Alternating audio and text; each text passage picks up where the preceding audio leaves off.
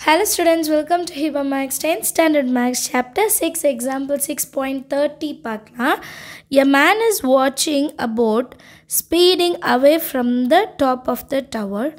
The boat makes an angle of depression of 60 degrees with the man's eye when at a distance of 200 meter from the tower.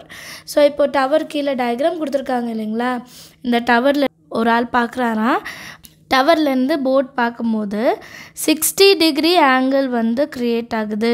So XACBயும் வந்து 60 degree தான். First ஒரு angle கண்டுபிடிச்சாச்சு.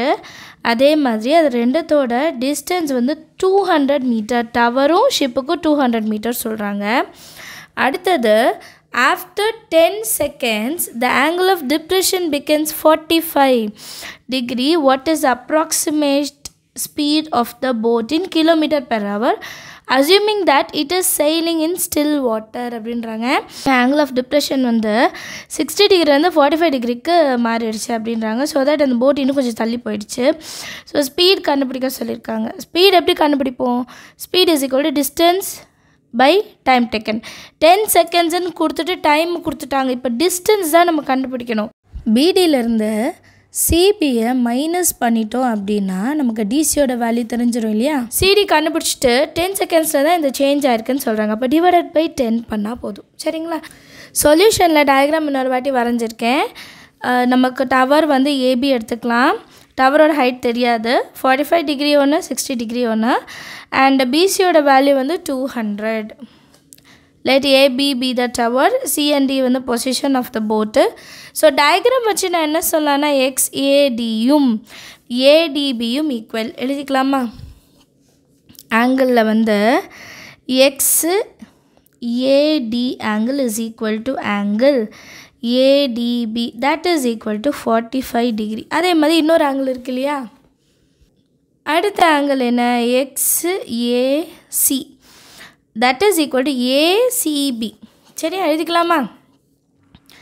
XAC is equal to ACB that is equal to 60 degree.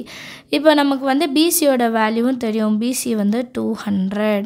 So இப்போ நான் என்ன triangle எடுக்க போகிறேன்னா இன் triangle ABC. Triangle ABC நம்ம டயக்ராமில் பாருங்கள் எப்படி இருக்குன்னு. ஏபிசி இந்த சைடு ஆங்கிள் தெரியும். ஸோ ஆப்போசிட் என்னென்னு கண்டுபிடிக்க போகிறோம். அட்ஜசன்ட் இருக்குது. ஆப்போசிட்டும் அட்ஜசன்ட்டு வர்றது tan theta இல்லைங்களா? எழுதலாமா? therefore tan 60 degree is equal to oppositeல AB divided by BC. tan 60 degreeனா √3. √3 is equal to AB by BCக்கு பதிலாக 200. டயக்ராமில் இருக்க பாருங்கள். BCனா 200. இப்போ 200 வந்து √3 பக்கத்தில் கொண்டு போகிறேன். 200 into √3 is equal to AB. இதுதான் ஃபஸ்ட்டு நம்ம கண்டுபிடிக்கிறது.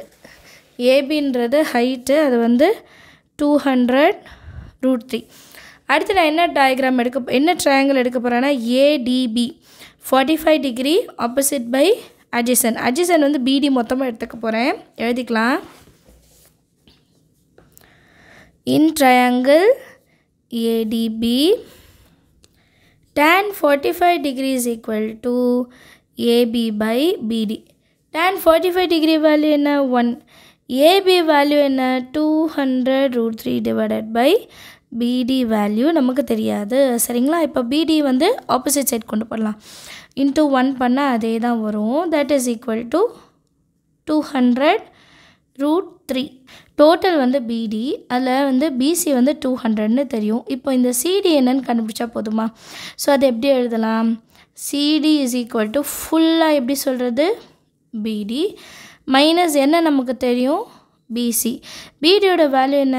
200 √3 மைனஸ் BCயோட வேல்யூ வெறும் 200 தான். ஸோ ரெண்டுத்துலேருந்து 200 நான் காமனாக வெளியே எடுத்துடுறேன். அப்போ √3 மைனஸ் 1. அப்போ 200 into √3னா 1.732 மைனஸ் 1.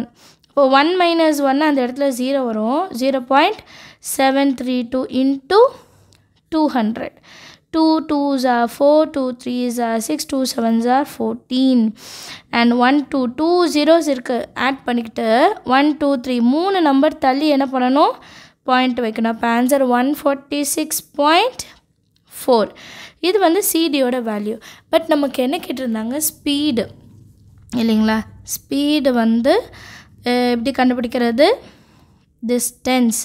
இந்த சிடி எழுதிக்கலாம். Distance by time taken. Distance எவ்வளோனா 146.4. டைம் வந்து கொஷின்லேயே கொடுத்துருந்தாங்க. டைம் எவ்வளோ செகண்ட்ஸு, 10 செகண்ட்ஸ் தான் கொடுத்துருந்தாங்க. அப்போ டிவைடட் பை 10. ஸோ இன்னும் ஒரு டேர்ம் நம்ம பார்க்கணும். நம்ம கொஷினில் என்ன கேட்டிருக்காங்கன்னா கிலோமீட்டர் பெர் ஹவர். ஸோ கொடுத்துருக்க டேர்மை கிலோமீட்டராக மாற்றுறதுக்கு divided by 1000. Kilometre per hour. Per ஹவர்னால் கிலோமீட்டருக்கும் divided பையில் ஹவர்ஸில் மாற்றணும்னு வைங்களேன். முதல்ல மினிட்ஸ்க்கு ஒரு 60, அப்புறம் செகண்ட்ஸுக்கு ஒரு 60. 2 60 நம்ம மல்டிபிள் பண்ணிக்கணும். இப்போ அடுத்த லைனில்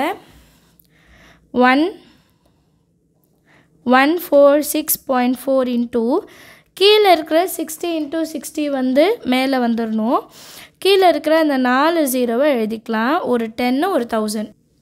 ஸோ கீழே இருக்க 2 60 மேலே எழுதியாச்சு. இந்த 10ம் 1000ம் அப்படியே இருக்கும். சரியா. இப்போ வந்து ஒரு 0 ஒரு 0, இன்னொரு 0 இன்னொரு 0 கேன்சல் பண்ணிடலாம்.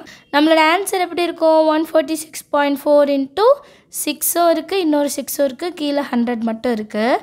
இந்த எல்லா டேர்மையும் நான் மல்டிபிள் பண்ணேன்னா என்னோடய ஆன்சர் என்ன கிடைக்கும்னா 5270.4 டிவைடட் பை 100. இப்போ டிவைடட் பை 100னா 2 நம்பர் தள்ளி பாயிண்ட் வச்சிடணுமா. ஸோ ஆன்சர் இப்போ நமக்கு எப்படி கிடைக்கும், 52.704.